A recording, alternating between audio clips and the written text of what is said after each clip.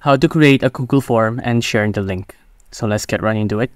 Here you have a couple pre-made templates by Google that you can use. Maybe if you want to make an invite for a party, get a contact information, RSVP, t-shirt sign up, event registration. But for this tutorial, let's just create it from scratch. So blank form. So the first one is a multiple question answer. For this one, let's say, what is your department? And let's say we want this to be a data survey. And the description is a survey for a company. What is your department? Let's make this a multiple choice. And maybe there's HR, and there's also ID, and then other. That on this other option, the participant can type out their own answers.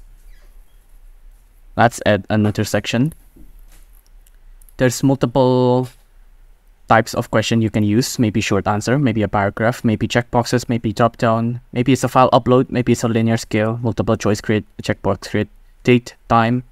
For this one, let's use a short answer. What is your name? Let's do one more.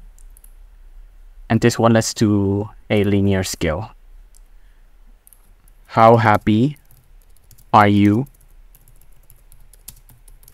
working your job?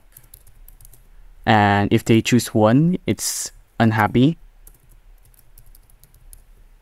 And if it's 5, it's very happy. After this, after you're done with all of your questions, just press on this stop button on the right, send.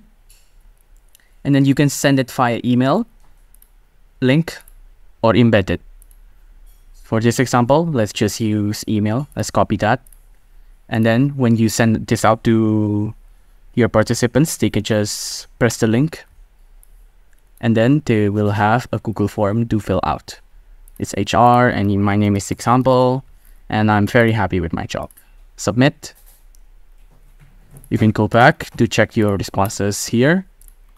And as you can see, the responses are now recorded. And that is how you make a Google form and to share it as well.